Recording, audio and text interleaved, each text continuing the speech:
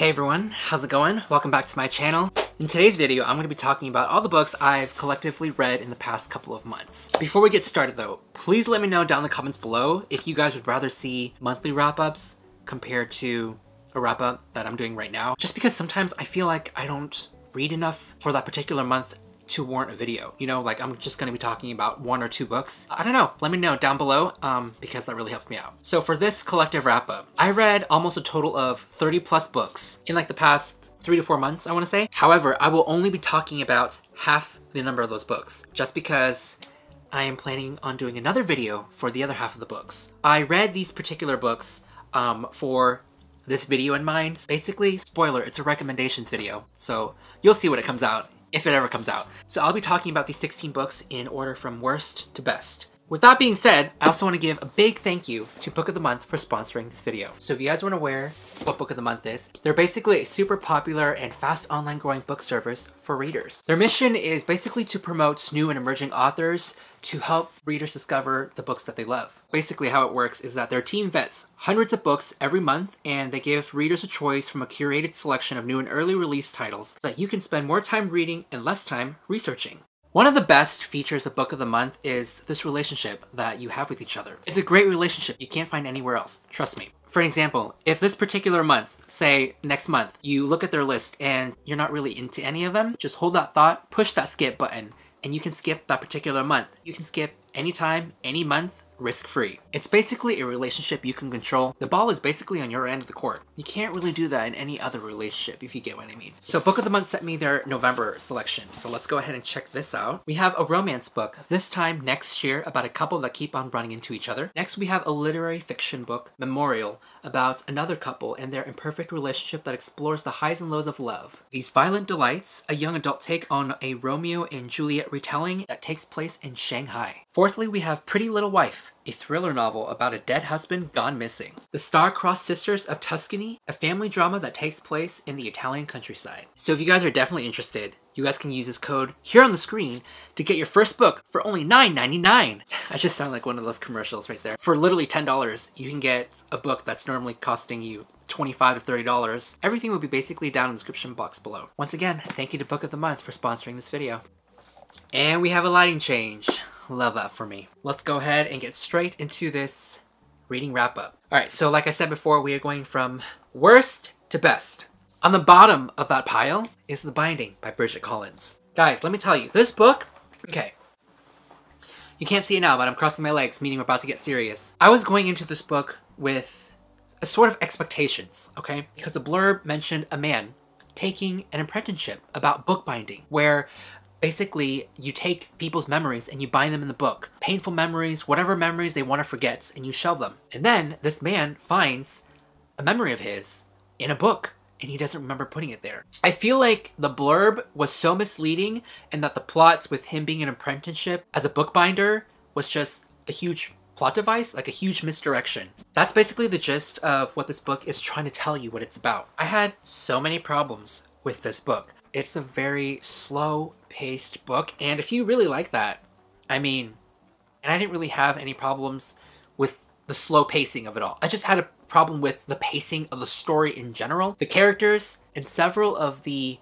themes and aspects that were going around in this book. Everybody is constantly sweating or vomiting in this book. I don't know why. Everybody's just constantly sick. And the main characters, you know, they're supposed to be fleshed out. These gray area characters that have characteristic qualities to them. However, I couldn't really root for those certain characters because none of them had any redeeming qualities whatsoever. They were either selfish or manipulative or lying to themselves or one another, and there was just so much of that negativity going on that I couldn't at all relate or root for any of these characters. I feel like every single female character in this book was written as a setup or a backdrop for the other main characters who are male. And this book takes place in the 19th century. The women who aren't married, who are sleeping around or fooling around with other men, are basically called whores. However, that didn't bother me as much as the irony with the fact that these two main characters, who are both gay, are sleeping with each other, but consider themselves above these women. Like, the two main characters, they're literally doing the same thing, and there isn't really a double standard. No one's really calling them out for it. They're not even thinking about it at all. They're not thinking that what they're doing is sort of contrasting to what other women are doing. Anyways, I feel like this book was trying to be something else. I feel like it really underutilized the story that it was trying to tell. I really wish that it expanded upon, bookbinding, because I love books about books. I feel like the writing was probably the best aspect of this book. The third act, by the way, in this book blew my mind in the worst way possible. The payoff didn't make sense. It was so stupid. There was no satisfaction at all. It ended really abruptly as well. It basically did a 180 from where the book started to where it ended. And especially the villain, the main antagonist, had no consequences for his actions whatsoever. Rape was basically used as a plot device. Overall, this book had no merits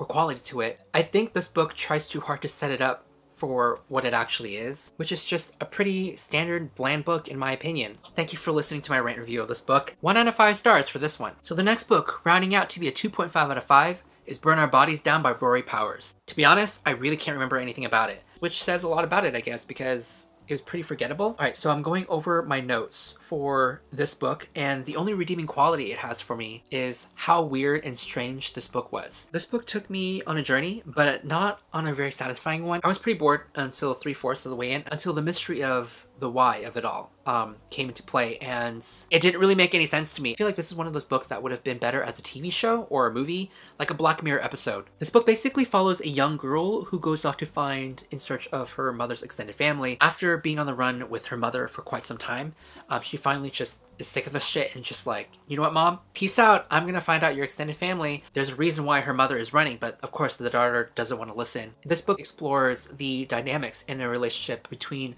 a mother and a daughter, and I'm really interested in reading books about that, but I feel like this book didn't really commit to the theme of a mother and daughter relationship as I would have liked. However, I really appreciated like the backdrop, the really hot small town setting, lots of corn, you know, it really reminded me of Kansas. Yeah, there's really not too much I can say about this, except for the fact that I didn't really like it. I thought it was really underwhelming, and it would have been better, I feel like, not as a book, but as an actual live adaptation or something. So 2 out of 5 stars. Alright, so the final book we have in our 2 out of 5 star category is The Sin Eater by Megan Campisi. I gave this book 2.5 out of 5 stars, almost a 3, but I felt like it was really lackluster in terms of its like mystery setting. This book basically follows a young girl, a sin eater, who goes into people's houses, listens to their sins, and eats food that is according or attributed to that particular sin. One day, her mentor refuses to eat a deer heart, which symbolizes a really grave sin, and she's put to death. So this young apprentice, this young girl is, you know, making her way in this castle, in this village, trying to figure out the why of it all, while trying to maintain her status as a sin eater. The premise itself is really interesting, and the concept as well, but I felt like story-wise and plot and pacing-wise, it didn't really live up or match to my expectations. I was really bored of it all. It was just very slow-moving in the way that not a lot happened with the main character trying to figure out what has happened or who has done what, a whodunit. The whodunit, I immediately guessed. It was very obvious to me, and there was no big payoff at the end. I figured out the who and the why pretty early on, and it's a really short book, so I feel like there wasn't much as an impact for me. A lot of you guys might like it because, not gonna lie, it was interesting at some parts, but overall, a rather forgettable experience. Alright, so I'm pretty sure I'm gonna have to film this on another day because my battery is about to die. Hey everyone, it's the next day. Battery's fully charged, so let's go ahead and get right into it. We're now heading into the books I gave 3 stars to. The first one of that rating is Blood and Honey by Shelby Mahurin. This is the sequel to Serpent and Dove, which came out last year, and I love the first one. I thought the first one was great, it was really fun, and it had a lot of things going on for it. Can't say the same for the second one. I think for me, the second book tried a little too hard to exceed the first. I think it was just one of those instances where it suffered heavily from middle book syndrome. The second main character in this book, love interest, Reed, he got so frustrating and irritating to read from. I get that he's going on a hero's journey, but the way he goes at it is just whining and complaining and having second thoughts, and I'm like, dude, we get it, just get over it. But he couldn't get over it, and he just always would back down, always would just hurt others around him. It was just really frustrating to read most of the time, so really hated that. At the end of the first book, no spoilers, but they were supposed to venture into a new territory, right? And sort of expand on that aspect of the ending. And going into this one, I really thought they would, you know, give us that juicy aspects, hidden depth, and exploration. Instead, it was more like 30 pages and it was done. It was so short. Like, the build-up from the first book into the second one was practically non-existent, and a lot of the story points for certain characters dragged on a lot. I was not a fan of. I just wasn't really feeling for any of the characters or the direction that the story was going. But in the end, it did pick up but in an even more confusing way. It's just one of those endings that just comes right in the middle of nowhere, smack dab, left field, that you're just like, huh. Not sure where you're going with this, but I sort of understand and I sort of don't. Confused, but at the same time intrigued. We'll see with the third book. I will continue finishing the series, but the second book was not great. So I gave this one a 3.5 out of 5. The next book is The Inheritance Games by Jennifer Lynn Barnes. Jennifer Lynn Barnes is practically one of my go-to YA authors because I really like the way she writes thriller mystery books. And so when I heard she was coming with this one, sort of a Knives Out situation, I was immediately intrigued and very interested. However, upon finishing the book, I think of all the books that I've read from her so far, I think this is mediocre at best. It's not her best work, but it's not bad either. This book really reminded me of the books I read back in the day when I first started reading YA. There was a lot of angst, teen drama, and romance, and a lot of, intrigue and everything. But it wasn't enough to satisfy where I am now, currently, in my reading tastes and everything. So, not saying that it's a bad book per se, but it's not a really great one either. So this book follows our main character Avery, and she finds out that she's invited to this will hearing of a really renowned, famous, dead dude. She goes to this will hearing and she finds out that she has inherited his entire fortune, his big ass mansion, and the only catch is that in order to keep everything, she has to stay in the house and solve a bunch of riddles and puzzles, and also, stay out of the limelight with the other 4 grandsons who were cut out of the will. It sounded so good and so interesting because it has one of my favorite tropes where the main character receives a mysterious letter from like a dead benefactor inheriting a bunch of this wealth and money and not knowing why. There are actually a couple of thriller books that are centered around this trope, and I really liked it. However, for this one, I felt like that was like a backdrop compared to all the, I guess I want to say romance at the forefront. There was so much angst and romance in here that I just didn't really care about. I wanted more of riddles and puzzles, and some of the riddles and puzzles that the way she solved them, it was just too convenient for my taste. I felt like this didn't fully live up to its potential. I'm gonna say that if you're into sort of like mystery and romance and sort of want that factor where the main character has to undergo certain trials and tribulations in order to achieve this grand wealth and wonder why they're the chosen one, I recommend this book. 3 to 5 out of 5 stars. Okay, so with that being said, we're heading straight into the 4 out of 5s. Before we get started on those, I just want to give a quick shout out to the Ember and the Ashes trilogy, which I did read, and I had a reading vlog for it, so you guys can all watch that if you guys are interested. And I gave the first book 4 out of 5, and the next 2 5 out of 5 because they were that good. The last book comes out this December, so I'm pretty excited for that. Yeah, that's pretty much it. If you guys want to catch my full thoughts on that, I'll leave a link to that video somewhere on the screen. The first book in my 4 out of 5 category is Senlin Ascends by Josiah Bancroft. So out of all the books that I'm talking about today, this is probably the most confusing and chaotic book out of all of them. There was so much and yet so little going on in this book. The plot is very simple. So this book follows a young couple who are on their honeymoon. They are going to this tourist attraction called the Tower of Babel. However, there she gets kidnapped and he must ascend into these certain levels. Very interesting levels, by the way, of the certain tower to get his wife back. Honestly, at its core, that's it. That's pretty much the plot that this book has going on for it. There isn't a lot going on. This is one of those interesting books where there aren't a lot of things going on with the main character. He doesn't do a lot of things. However, it's basically everyone and everything around him, the environment, the situation that he's in, that makes up for the general plot, if that makes any sense. There are these certain levels that he has to go up to get his wife back and rescue her, and these levels are so interesting and so convoluted and messy and dark and twisted, and some of them actually really gorgeous and beautiful. The writing is really great, but at the same time there are a lot of things that I felt like I was just so overwhelmed by, and I had to go and reread certain passages over and over again because there's just so much going on each level in this world. But the main character is just like a step back, like a breather, because he didn't really do anything much. But the funny thing is, as he ascends, he breaks out of this shell, this mold, and transforms and turns into the hero that we're pretty much all rooting for. This badass hero at the end. It was a really great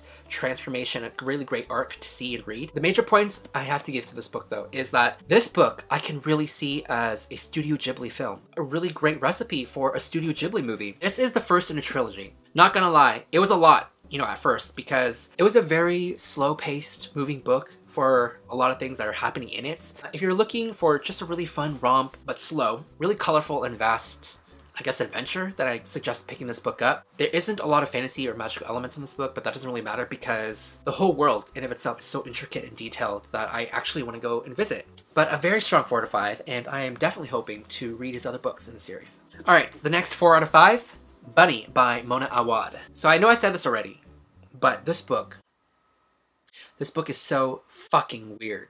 And I emphasize that sentence with my whole being. Think whatever you want about this book, or predict whatever you want to predict, whatever you think might happen.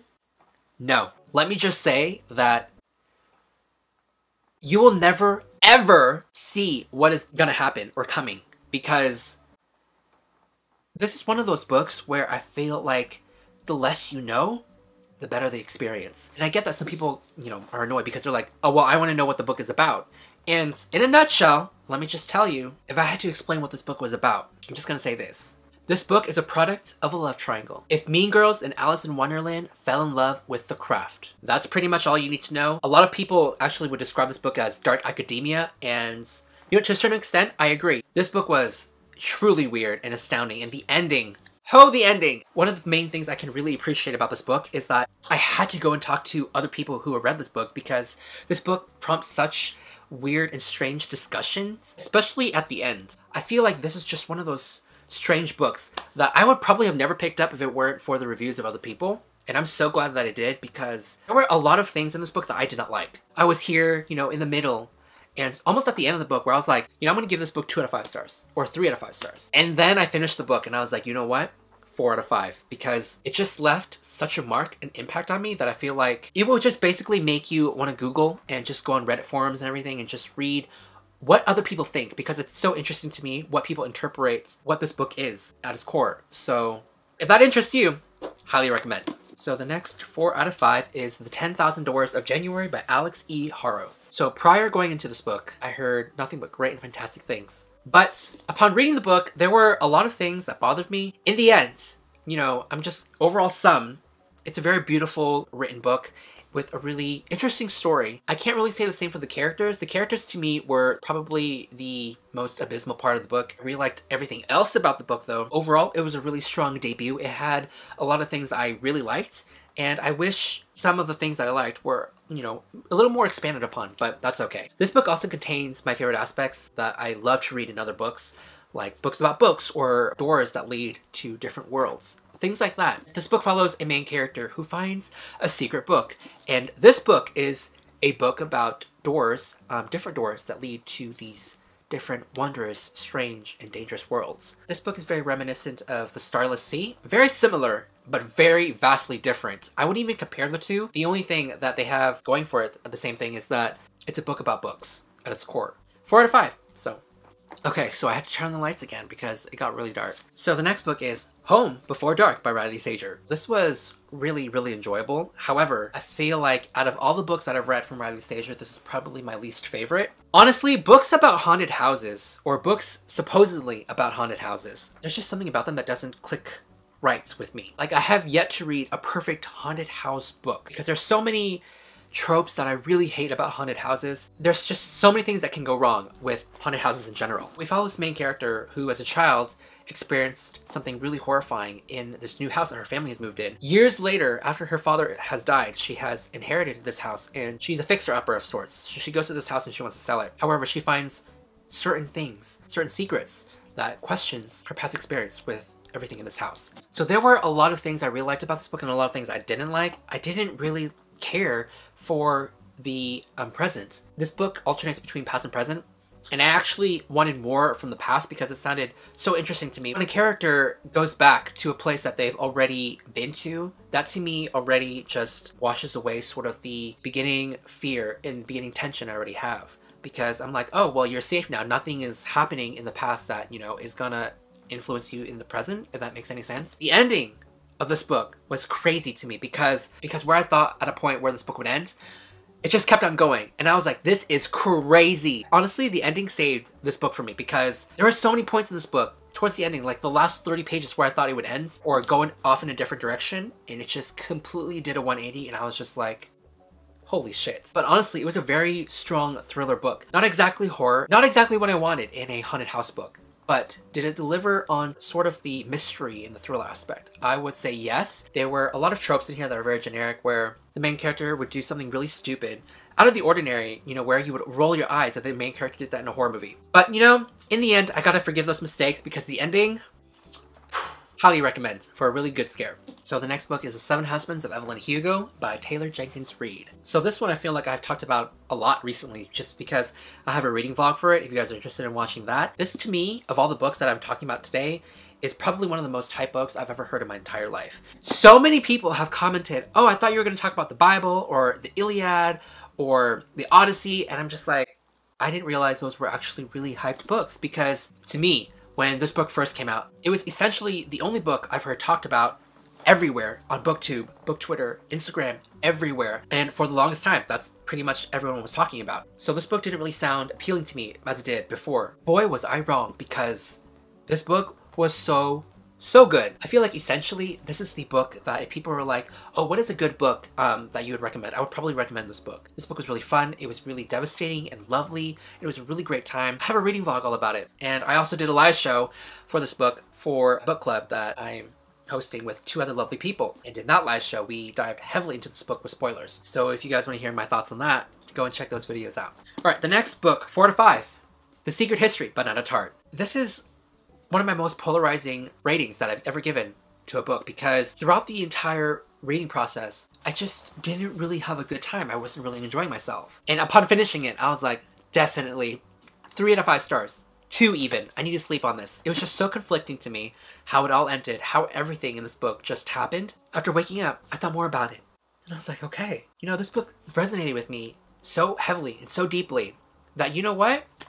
Fuck it, 4 out of 5. This book I also read for the Late Night Book Club. And I think of all the 3 of us that read it, I was the only one that really gave it a really high rating. But not to say that it's a really enjoyable high rating. It's one of those ratings where this book really did something to me. It really made me think. It made me really prosper in a lot of things. It was really climactic, really overwhelming. I feel like this book would really inspire really great conversations, especially in a classroom setting. This book basically is about these group of students who commit a murder. That's not a spoiler because it's literally in the first page of the book. It's more about the why than the who for the murder mystery in this book. And the murder at its forefront isn't integral to the book. It's more about the characters and the relationships that they have with each other. I feel like I would have to reread this book at some point, but not anytime soon. Okay, so now we are getting into the last 2 books, 4.5 out of 5 stars. The first one is One by One by Ruth Ware. I was initially going to save my thoughts and my ratings for the live show that we're going to have for this book. So if you guys didn't know, the Late Night Book Club was invited by Kayla, her club, the Literary Dead Book Club, to join in and read this book for her book club. But I'm just going to tell you guys my rating. 4.5 out of 5. I had such a great time reading this, even though I called everything. I predicted everything. There was no surprises to me whatsoever, but I love the settings. I love the settings so much for this book. This book just gave me a really great dose of serotonin, maybe at the time while I was reading it, but I feel like maybe if I read it now, I wouldn't have given it such a high rating. But who knows? Who knows? Overall, I just know I had a really great time, and bam, 4 out of 5. Easiest 4 out of 5 I've ever given. This book follows a big group of people. You essentially stick them in this middle of nowhere situation and a natural disaster. Cue all that tension, all that pain, and all that suffering, and you have a murder mystery. And I'm not going to go into too much depth explaining what happens and whatnot because you guys will hear all my thoughts and reactions for this book for that live show. The live show will be on Kayla's channel, Books and Lala, so be on the lookout for that one. Last and not least, finally have the last book in this video. Cloud in a Cornfield by Adam Caesar. Okay, so this is one of those books where I feel like you have to have sort of a bias, a partial bias to it, because if you like horror, but if you especially like slasher horror movies, but in book form, then I feel like you will love this book. I love horror, as you can tell. Scream, one of my favorite horror movies ever, but I love sort of the subgenre, slashers. Slashers to me are just the top tier in any horror genre. They're just that epic, you know? There's just something about a killer just going on and slashing, murdering people. I don't know what that says about me. This book just chef's kiss. It was so fun. It was so bloody. It had the highest body count I've ever read in any book, in any slasher book. It is essentially about a girl who moves into a small, like, ugly town in the middle of nowhere. In this town, there are certain people who have conventional and just traditional methods that they don't like seeing these young and upcoming new teenagers and growth. This new generation, they don't like technology. They're very conservative, if you would say. You know, one night at a party that this girl attends, there's this murderous clown, and he goes off on a murderous rampage. This book pulls out all the stops. Chainsaw, arrows, explosions, knives, everything you could ever ask for in a slasher movie is definitely here in this book. So I had a really great fun time reading this, and I gave it a really fun 4 out of 5. You know, 4.5, it's a different 4.5 for my enjoyment taste, because I feel like this is one of those books where if you went really in with a critical and analytical eye, you probably could tear this book apart, because there are so many things you could tear apart. But it was just a really great and fun time. So overall, 4.5 out of 5. That is it for this video. Oh my gosh. I just can't believe how long it took me to talk about 16 books. And if I had to sit down and talk about 30 books, that video where I just talk about all the books I read during that month sounds really good to me right now. The other half of the books that I read, the big chunk of them, will be for another video. Hopefully I can make it work. Please let me know down in the comments below what you guys thought of all the books that I've talked about. If you guys have read any of these books, please feel free to drop any recommendations that you guys might think that I might enjoy, aligning with the books that I talked about in this video. But that's pretty much it. Thank you so much for watching, guys, and I will see you guys all soon with a new video.